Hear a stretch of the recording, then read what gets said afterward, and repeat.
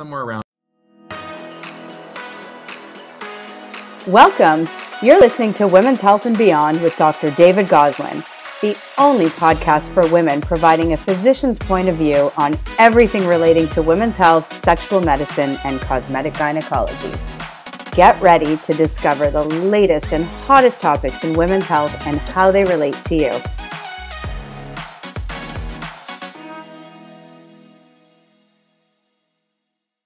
Welcome to my podcast. This is Dr. David Ghozland. I'm honored today because I have a good friend of mine, Dr. Mark Youssef, who practices in Santa Monica, California. I have to be honest, he probably has one of the best location and most beautiful offices I've ever been to. It's right on the pier of Santa Monica overlooking the ocean.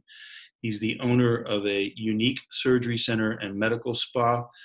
He's a graduate from the University of California, Irvine, and he's a diplomat of the American Board of Cosmetic Surgery.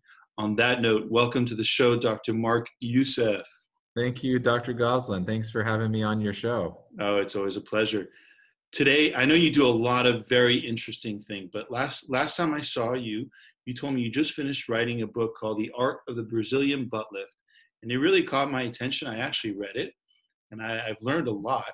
So I have a lot of questions for you today, but today's focus is really going to be about the BBL and how we got to this point, and all about the procedure, the recovery, and the perfect ideal butt. On that note, is it okay if I call you Mark? Please. Mark, tell me a little bit about you, your background, and how you got into cosmetics, and then we'll dive right into the Brazilian butt lift. All right. Well, in a nutshell, I actually started my career as an OBGYN, just like you. And as you probably remember, back in the early 2000s, there was a lot of changes in the field. There was less men going into the field, higher demand for female doctors, malpractice insurances were going up, reimbursements were going down. I was actually going through a really tough divorce at the time as well. And everything kind of led me towards making a career shift. And what pushed me the most was this kind of artistic, fun side of me that I wasn't able to express as much in traditional medicine. So my creative side kind of pushed me towards going into something where I could use a little bit of my artistic abilities. Started learning about cosmetics, went back and did my board certification in cosmetic surgery. And I've really been doing solely cosmetic surgery and medical spa procedures for the past almost 17 years now. I mean, to be honest with you, I don't even think you remember how to do a pap smear. No. I think the last time I delivered a baby was 2004 or 5. That's great. So, Mark, I know today we're going to talk about the very famous Brazilian butt lift. Yeah. So tell me a little bit, how did this trend start? When did you start seeing this dynamic change towards augmenting butts? Was there a catalyst to it? Was it music that sort of started this? Or was it movie stars that sort of got the ball rolling? Tell me a little bit about it. I think it's funny because I started cosmetic surgery in 2004 and you weren't hearing much about it. And then for about 4, 5, 6 years later, you started to see both the music industry and celebrities start to dramatically push this subject. So I'm talking about the rap music industry where you started to see songs and again, Baby Got Back. Well, that started back in the 90s. So Baby Got Back with Sir Mix-a-Lot started in the 90s. But then if you look at even like the mid to late 2000s, you've got songs like from Destiny's Child, like Bootylicious, 2003 Salt Shaker, 2004 My Humps, 2005 Shake It. Remember the Flow Rider song from 2008 called Low. Yeah, totally. 2012, there was a song called Bubble Butt. And, you know, the list goes on and on and on. Miley Cyrus blew up the internet with her song about twerking. There was a song by Jason Derulo called Wiggle. And then, of course, the famous Meghan Trainor in 2014 with All About the Bass and promoting more rounder shaped butts, promoting fuller shaped women that those shapes weren't as popular back in the early 2000s or in the 1990s. And then, of course, you have the celebrities like Kim Kardashian. You have the celebrities like Jennifer Lopez. Iggy Azalea, Nicki Minaj, Cardi B. All of these in the past 5 to 10 years have made the Brazilian butt lift suddenly one of the most popular cosmetic procedures in the entire country. You know, it's funny because plastic surgery follows a lot of trends, right? And I remember, I mean, you're talking the 90s when big breasts were in. And now that I'm doing a lot of cosmetic surgery in my practice, even though I mostly just stick to the pelvic area, the vaginal area, I remember, you know, Dolly Parton, for example. And now we're not seeing that much of that trend, but I'm seeing a ton of women desiring to change the shape of their booty. And Yeah. and it's something that I thought would be just very transient, but it's really been ongoing for quite some time, and it seems to be here for a while. So you know, it's fascinating to me how trends change over time, over decades, and what's staying and what's not. But on that note, so how do you know? I mean, is there an ideal butt out there? Is there a criteria that says, hey, you have a great butt? It's perfect proportions. This is the way it should look. What makes an ideal butt? I mean, I always thought it from a scientific standpoint, which, you know, it's all about reproduction and you're looking for the hip width. But Yeah. is there something that as a plastic surgeon you look for and advise patients on? I wouldn't say there's an actual ideal butt. I would say there's a few overall acceptable ranges of ideal butts. And when we say ideal butts, the technical things that we measure in preoperative or in consultations is something called the hip to waist ratio. So as bigger butts become more popular, the hip to waist ratio becomes smaller because the waist becomes a smaller numerator and then the hips become a larger denominator. So if you look at ideal butts, let's say that on covers of magazines 15, 20 years ago, you'd see something in the range of maybe 0.7 to 0.75. And now what you're seeing on TV, in magazines, in music videos, you're seeing something in the range of 0.58 to 0.65.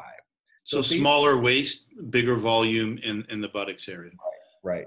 And so the wider the hips get, the smaller the waist gets as an illusion as well, are really making this hourglass shape more exaggerated or more accentuated, if you want to call it. So that's pretty much what today's society considers an ideal butt. Now, when I was going through your book, you mentioned several different types of butt shapes. The H shape, the A shape, the heart shape. Mm-hmm. Tell me a little, and the O shape. Tell the audience a little bit about, you know, classifications and how that works in your consultations. So when women come in, they generally have something about their butt that they don't like. It's either too flat or genetically they're very square shaped. Or, for example, a lot of women come in and they feel like they're very pear shaped, which means they're very wide in the hips or they have outer thighs or saddlebags. So we kind of take what genetically they're unhappy with, and then we talk about their desired shape. So if they want to kind of have more of an A shape or upside down heart shape, you know, that is something we can ideally form by putting a little bit more fat in the lower half of the butt. A lot of women, or I would say the most popular type of butt people ask for, is this bubble butt, which everything is round and lifted all the way around. That's the O shape.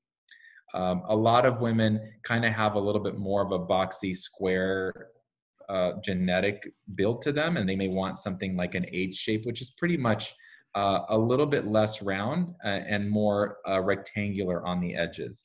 And of course, the V shape, which is the upside, which is the right side up heart shape, where a lot of the fat's transferred to the upper half of the hips to give the legs a little bit more of a narrower shape. I would say out of most of the patients who come in, they prefer the O shape or the upside down heart shape, which is the A shape. But really, when people come in for consultation, I think the biggest thing that we talk about is what's realistic and what That's expectations what I was going to are ask you. acceptable for somebody. Yeah, so somebody who comes in who's, let's say, 110 pounds and 5'10", there's not going to be that much fat we can transfer to start with, and then we have to be very realistic on how much we can even change the volume of the buttock. And we're not overweight a person is, the more we can kind of manipulate the shape of the butt and have more fat to play with, so to speak.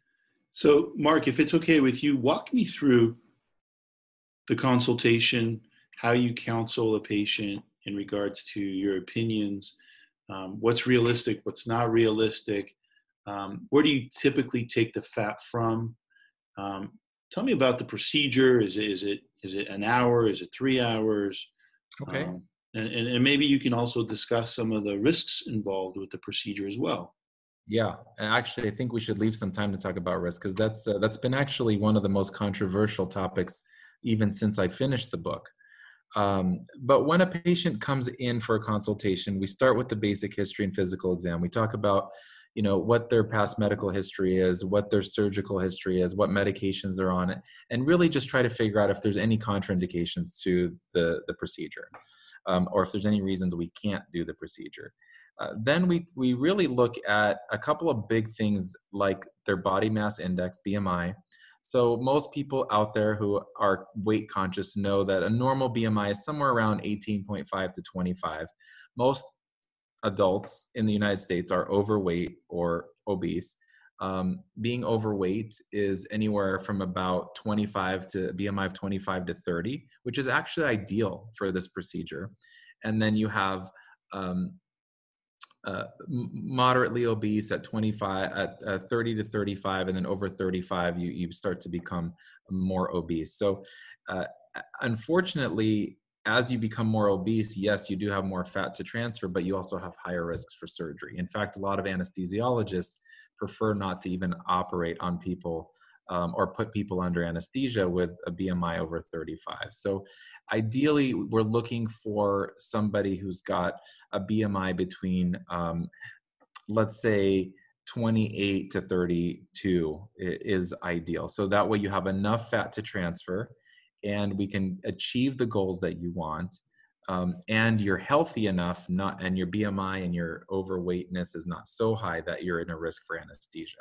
So that's kind of the purpose of the consultation, is to really see what their BMI is, get a realistic shape of where we're going from the before to the after, and make sure that the patient's okay with that amount of change, figure out what shape they want, just like the 4 shapes that we talked about. And make sure there's no risks for anesthesia. When we have that plan, we go ahead and do the surgery. The surgery itself, it takes the average, what we call a lipo 360, is basically liposuctioning the torso area all the way around. So that's generally the abdomen and love handle area, and generally kind of like the bra line area. Those 3 areas are where we extract the fat majority of the time. If somebody is pear-shaped, then we will also recommend removing some fat in the outer thighs, because that also helps remove the extra frame of fat around the buttocks. Sometimes getting an ideal shaped butt isn't necessarily what you transfer to the butt, but it's what excess fat you remove from the outside frame of the buttocks and hip. So if someone has a very square shaped buttocks and you just remove fat from the lower love handles and maybe from the outer thighs, that buttocks will naturally look better even before you add any fat into it. So it's sometimes removing the unwanted frame of fat. So that part of the procedure is done. In general, if we're doing just abdomen, love handle, and bra line liposuction, that takes about 2 hours, and transferring the fat takes about an hour. So the total procedure is about 2.5 to 3 hours to do a typical BBL. And of course, if there are additional unwanted fat areas, it would probably be about 3 to 4 hours total. When they have that procedure, we put them in a garment. They recover for about an hour in our recovery room. And we generally see them the first day after the surgery, just to make sure there's no excessive bleeding, there's no excessive bruising, that they're healing well. And then we typically see patients at 1 week to remove any small little stitches from the puncture holes. than we see patients at 1 month, 3 months, 6 months, and 12 months. And Got it. that's pretty much in a nutshell. So when do they start really noticing a difference? I'm assuming it's not right away. They're swollen. When do you start telling them their realistic expectations should be met? The real results aren't really seen for 6 months, but a lot of things change in the first 6 weeks. And just like with pelvic surgery, there's a lot of swelling in the first 4 to 6 weeks. But particularly with BBLs, there's not just swelling, but there's also fat cells not surviving the transfer. So most doctors agree that you lose about 40 to 50% of the fat that you transfer. So for every liter of fat that we transfer to a buttocks, the patient's only going to keep about 500 to 600 cc's of that 1,000. So some of the swelling is just natural trauma from the surgery, but a lot of the swelling is just general fat necrosis and fat liquefaction that the body has to resorb. So most people are going to look excessively swollen, and their butt's going to look really big for the first 1 to 2 months. They're going to start to notice the shape, the final shape at about 3 months, and then the final swelling is gone by about 6 months. So I tell people not to really judge it till about the 6th month. But most people by 3 months have about 75% of their swelling gone. Now, I didn't realize you lose about 40 to 50% of your fat cells. I know when I do small lipo transfer to the labia majoris for labia puffing, I will oftentimes add PRP to it, platelet-rich plasma. Are you guys doing that with large amounts of fat transfer, or is there any tools that you can use to maybe decrease that percentage, or is that something that's just general and you're obviously over transferring about 50% just to get to the final end goal you want? Most doctors, I've tried all different types of ways to get more fat to survive. There are really complex ways, not just PRP, which we've tried. Some doctors have tried adding albumin. There's studies that show that adding albumin to the fat increases survival. There's some studies that show if you centrifuge and concentrate the fat, it slightly increases the survival. A lot of people will try adding stem cells to the fat to try to increase the percentage of survival.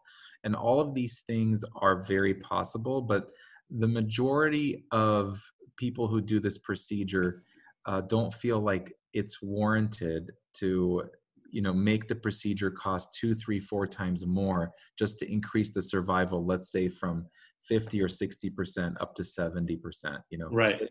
10 to 15% increase. It's much better to overcompensate for it by adding a little bit more fat than to add $10,000 or $20,000 of stem cells in or PRP. PRP is a lot more reasonable to add in, which a lot of doctors do.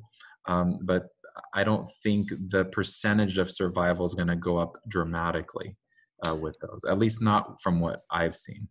So, Mark, we know that fat survival is difficult to judge while you're doing the procedure. I think that's the big dilemma. And when I counsel patients, when we augment the labia majoris, for example, with fat, I always tell them, look, there's a chance that it may not be as even because you may have a small pocket that loses more fat on one side than the other.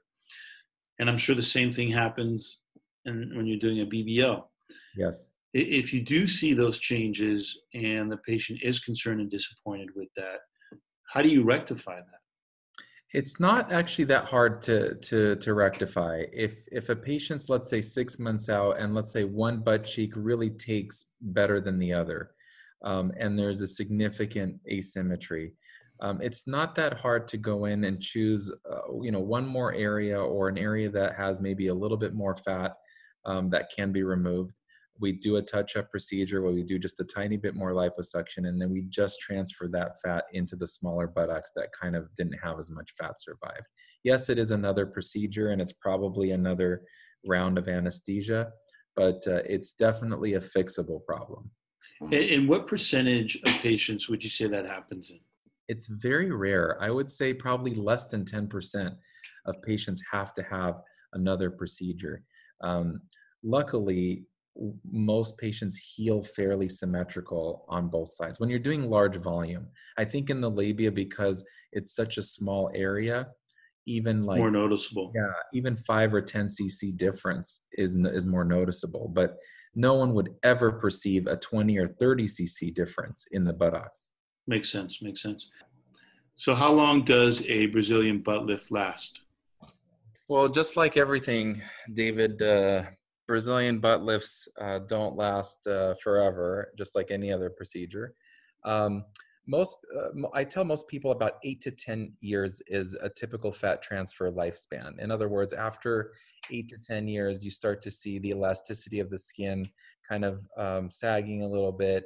You start to have the loss of collagen. You do just like fat atrophies in our face as we get older. Every 10 years, so does the buttocks. So I think the best results are within the first 10 years. But realistically, because these fat cells create their new blood supply and create a new home for themselves, some of the fat cells will actually last forever. But realistically, the nice result of the liftness and the perkiness of the buttocks is probably wears off in about 8 to 10 years. Now, are there things during the recovery period that patients should really try to avoid in order to really optimize their results? Yes, 100%. It's very, very well agreed on that. You know, crushing these newly transferred fat cells in the first month is a bad idea. Sitting on hard surfaces, driving too much, you know, not not eating, not hydrating, not wearing the proper garments. All of these things in the first 4 weeks can really crush and kill more fat cells than even the 40 or 50% that you're going to lose.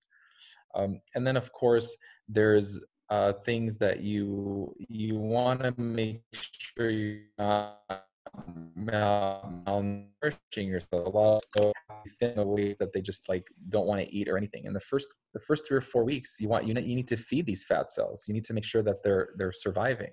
So you want So to eat properly. McDonald's. No, not necessarily McDonald's, no. But you want to eat a good balanced diet. You don't want to be on like a starvation diet just because you're afraid of, gaining weight again. It's one of the few times where you do want to eat, a good amount of healthy calories, so that you don't starve these fresh fat cells. And then, of course, maintaining a good exercise routine. Gluteal muscles, maintaining the strength of the gluteal muscles, like squats and dead leg lifts, anything, walking up and down hill, just to firm up the muscles beneath the fat, because that's what also maintains the lift as well. It's not just the fat, but it's also the gluteal muscles. Oh, that's interesting. Now, let's say I'm pretty skinny. I come and see you, and really, there's not many areas to liposuction fat from, but I really want to augment the volume of my buttocks. Are there alternative treatments that you can use instead of fat, or if you're not able to get enough fat to achieve the desired look, in order to give them a better size buttocks? That's a great question. Yes, there's a few alternatives to fat transfer, especially for women who are very thin, that don't really have the option of transferring fat. A lot of women who are, in that 18 BMI or less really don't have a lot of body fat. So there's a few options. Probably the least desirable option, and I'll tell you why, is using a buttocks implant. Um, buttock implants are kind of a solid version of a breast implant. They're more of like a firm silicone that are not filled. They're more of just like a squishy, firm silicone. And those are inserted through an incision in the gluteal cleft, which is kind of what we call the butt crack. And it's really one of the hardest places to place a surgical incision. It has, one of the higher complication rates of any cosmetic procedure, not just from infections in the area of the incision, but also from the implant being malpositioned, the implant rotating or flipping, seromas.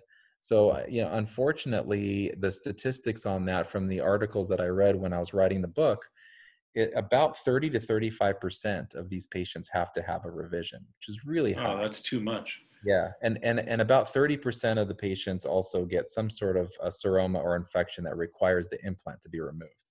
Wow, what a shame. So What about fillers or anything like yes, that?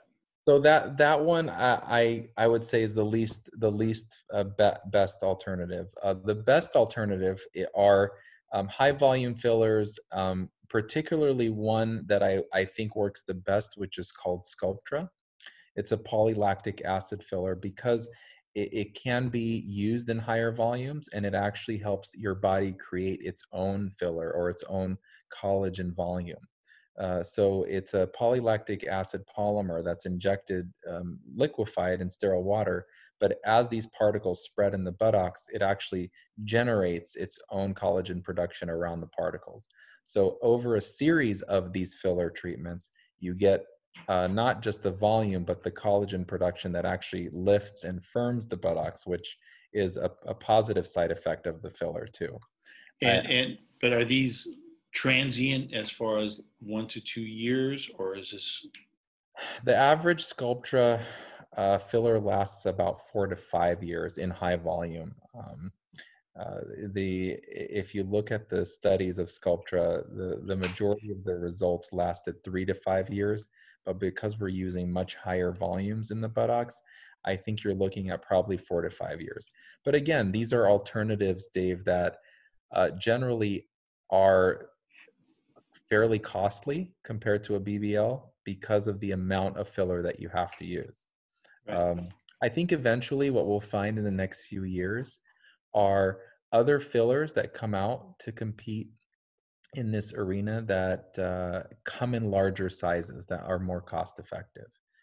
Because a typical Sculptra a BBL to be done properly, it takes about $20,000 to $30,000 worth of product to actually create the proper size change. Wow. So I think in the future we'll need to have fillers that come in larger volumes for body contouring. Yeah, absolutely. So, Mark, am I missing anything on BBLs that we should tell the audience?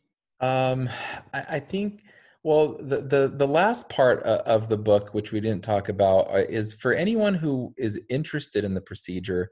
The last part of the book walks you through pre and post-op expectations, like how to prepare for the surgery, all the typical things we tell patients, avoid blood thinners, etc. And then it really gives a realistic picture of what happens at the first month, the second month, the third month, etc. Just so that people understand that sometimes you feel worse and look worse before it gets better. People go through this phase, so it kind of walks people through the recovery process so that people have a good, realistic expectation of what they're going to feel like and what they're going to look like in the first few months. Yeah, you bring up a good point, Mark, because I think if you don't educate patients in really understanding what the recovery is going to be like, when they're going to see their optimum results, you can actually get really disappointed, depressed, angry patients, especially if they spent a lot of their money on a procedure thinking that they're going to be able to go to a red carpet event in a month and look like Kim Kardashian. You really have to talk the realistic expectations before performing these procedures. And that's only fair to the patient as well as to the surgeon, because that makes both parties happy. 100%. There's one page in the book that talks about something called the happiness curve, and it's basically like these little happy faces, and it's like where you are before the surgery and then how kind of unhappy most people get and almost remorseful. Sometimes they even regret Yeah, absolutely. having the procedure. And then you start to see the happiness kind of return. So I think seeing the visual of that, not just in the book, but in any pre-op appointment, I think it's important for all of us as surgeons to remind people that, hey, you may look and feel worse the first few weeks after the surgery. I have to tell you, I went through your book and I was really impressed with the layout of the book.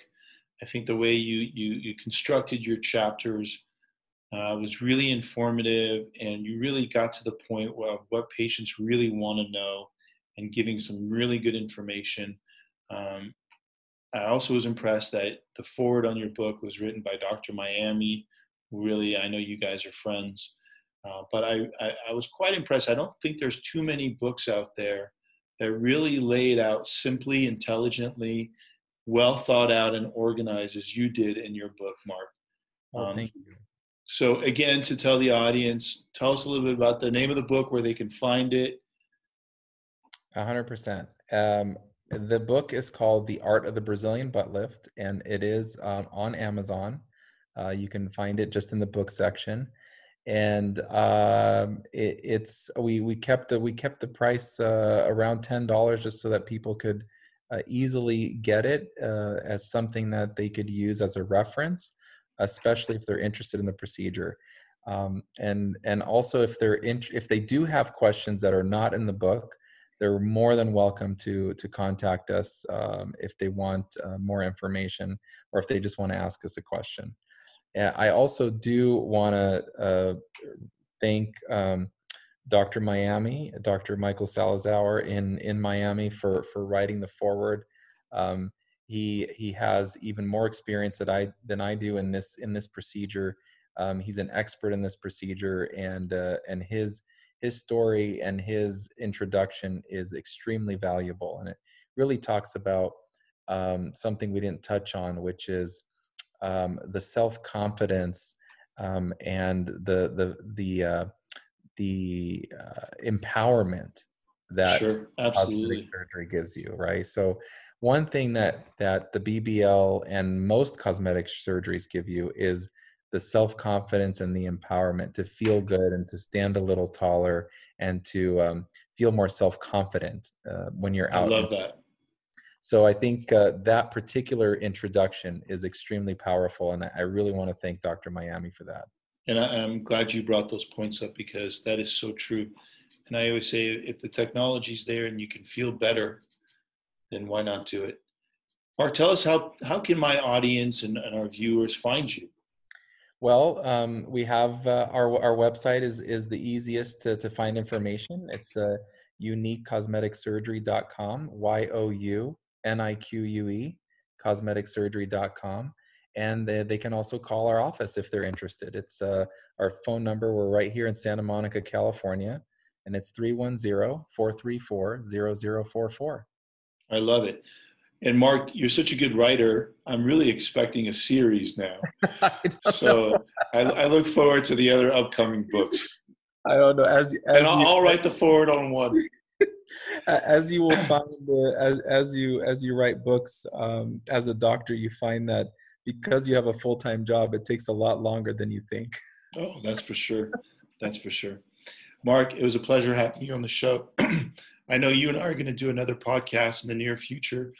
I'm sorry, on mommy makeovers. But I thank you for your time, and I really recommend you as a surgeon. I think you're compassionate, you're an artist, and your bedside manner is impeccable, and so are your surgical skills. So thank you for taking the time to speak with me and my audience. Thank you for having me, Dr. Ghozland, and it was my honor to be on your podcast. And as well, I deeply respect your surgical skill and your bedside manner. You've always been a great colleague, and I look forward to doing this again. We hope you enjoyed today's episode of Women's Health and Beyond with Dr. David Ghozland. If you found this episode informative, be sure to subscribe to our show on Apple Podcasts, Google Play, Spotify, or wherever you listen to podcasts. If you'd like to ask Dr. Ghozland a question, please visit our website at www.davidghozland.com or connect on all social media platforms at David Ghozland. We'll see you next week for another episode.